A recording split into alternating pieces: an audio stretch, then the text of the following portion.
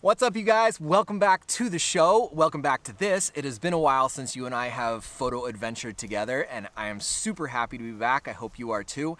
Katya and I are in Europe for the fall. We just got here about a week ago, and we would have been shooting already, but I had a massive amount of client work that still needed to be done before I could really get into this. So I've spent the last week or 7 or 8 days working 12 to 14 hours a day on Katya's mom's kitchen table, just trying to get us to a point where we can cut away and just be photographers for a couple of months. So that's where we are. So today, this afternoon, we are out photo scouting a couple of spots near her hometown that we've been talking about shooting for a while.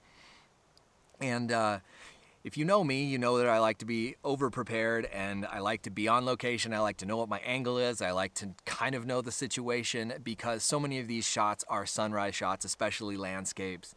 And I feel like if I'm coming up here in the dark and I don't know the place and it's the first time I've been here, it's really difficult in the moment. There's so many other factors. Am I standing in the right spot? Do I have the right angle? Am I gonna shoot it vertical, horizontal? Is it a panorama? Am I prepared? Do I have the right lens on?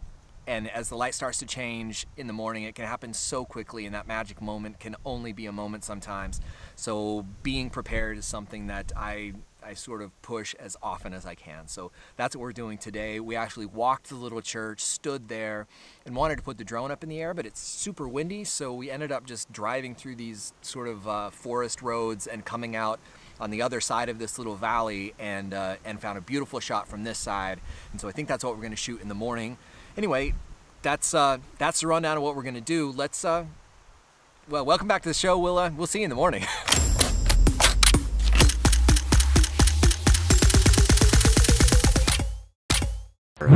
We're back. It's the next morning.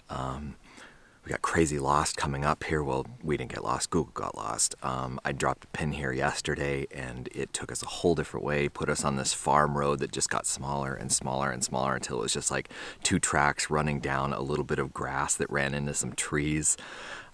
We had to double back, just like race car driving through the forest, like trying to get back here. Came around a different way. Google finally recalibrated and we got here.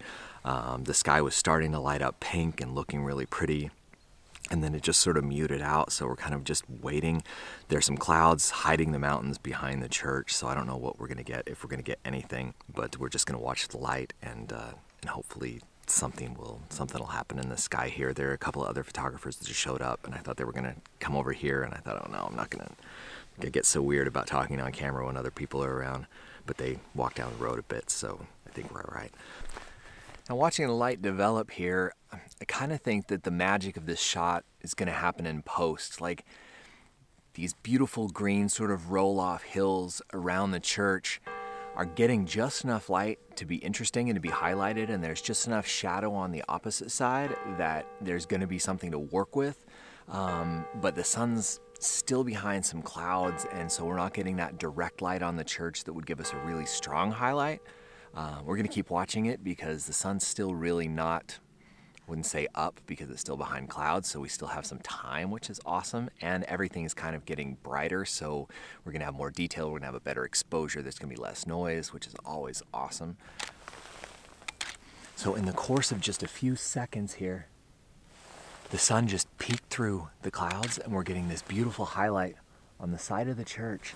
Then also there are these rolling mountains behind with trees, and you're just getting these highlights and shadows and highlights and shadows, and it's just super cool. So I'm just trying to get as many frames while this is lit this way, but also it's not direct light. There's still some clouds in the middle, so it's warm and it's beautiful, but it's still soft. We're getting a little bit of that softbox effect still, which is going to be amazing because then nothing's going to be blown out. Everything will have really good detail, and we should be able to really make a nice shot out of it. I'm back to shooting panorama because I actually think that's how this is going to go. And I'm trying to be quiet because there's other people around. Okay, I want to stop the video here for just a second because I'm noticing something as I'm watching this back, as I'm editing, and I think it's something we should talk about. Not only because I felt it in the moment, but because I think as photographers it's something that doesn't really get talked about that much, and that is lens shaming, or rather feeling less than because of whatever you're shooting at the time. In this shoot, the guys you can see behind me, there's a couple of guys who rocked up with giant 600 millimeter, telescopes on a camera, which is great. And look, if that's your thing, perfect. But my thing is travel and travel photography, and between video and drone and my regular camera kit, there's just not room in my bag for a telescope. But when I'm shooting, now normally on a landscape shoot, I'm shooting this beautiful 16 to 35. It's a very nice lens, it's a professional lens, it looks great on the camera. No shame in this lens at all. But in this shoot, I needed something a little bit longer than 35 millimeters, so I pulled out my trusty 28 to 300. That's right, super zoom. This thing looks super dorky. You stick this on a camera and you zoom it, and you look like a dork. Now, is it a great lens? Yes. Is it a clear lens? Yes. Do I get great photographs with this lens? Yes. But it doesn't stop me from feeling a little weird when guys roll up with giant lenses. Now, not that I don't have giant lenses at home, but when I'm traveling with a drone, I'm traveling with video equipment, I'm traveling with my full photo kit, and having a giant lens in that bag just isn't feasible. Not to mention, if I'm walking around a town, I don't really want to have a telescope that I'm pointing at people. I don't really want to have to deal with that. And look, if that's your thing, awesome. Good job on that sweet ass lens. But if you're traveling, a lens like this is invaluable. And the shots that I've gotten with this that I wouldn't have been able to get otherwise, I can't tell you how many of those there are, but it's a lot. So let's all just agree that no matter what you're shooting, it's really not about the gear, it's about the guy behind the gear or the girl. And you can make beautiful photos with just about anything these days. I mean, let's be honest. Cameras are so good. The stuff we were shooting years ago, the 6 megapixel muddy disaster files that we were getting were so bad compared to today's iPhone that being ashamed of having a great lens just because it doesn't look like a telescope is silly. And I know that, and I know you know that, but I think maybe we could all just sort of give ourselves a little bit of slack here and just take pictures.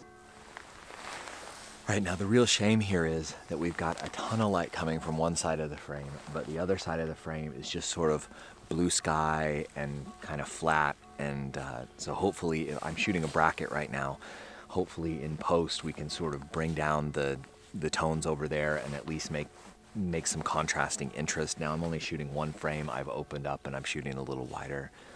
Just trying to get all the variations. You never know what'll work. Sometimes the shot's really obvious and you just know that's the banger, and sometimes you got to kind of play around with it and try different things, try different compositions, zoom in, zoom out, maybe get a really wide shot and then get really tied in on the details. In this case, doing a panorama and then some bracketed shots where we can exposure blend later. So I don't know what's going to work, but I kind of think we're going to get something.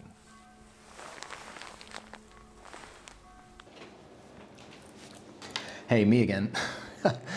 I am sitting here editing, not the video now, but the actual image. Actually, I'm done editing the image, and I just have to tell you just how beautiful this raw file was. It's very rare that you come away from a shoot with a raw file where nothing on the right is clipped, nothing on the left is clipped. You just have this beautiful peak of tones that you have so much to work with afterward. And of course, a raw file comes in really flat, and you have, as an artist, the ability to take that kind of anywhere you want within reason. And there was so much great information. There was so much beautiful color, so much beautiful tone. The highlights were beautiful. The shadows were perfect. This has been really so much fun to actually edit. And I probably should have sat you next to me for the edit. We'll do that on something else. But anyway, without further ado, here's the shot. I hope you like it.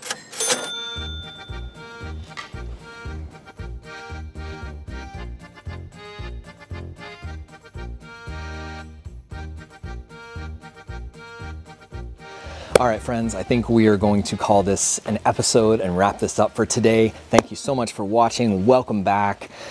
These are gonna get better, I promise. I know this has been a little all over the place.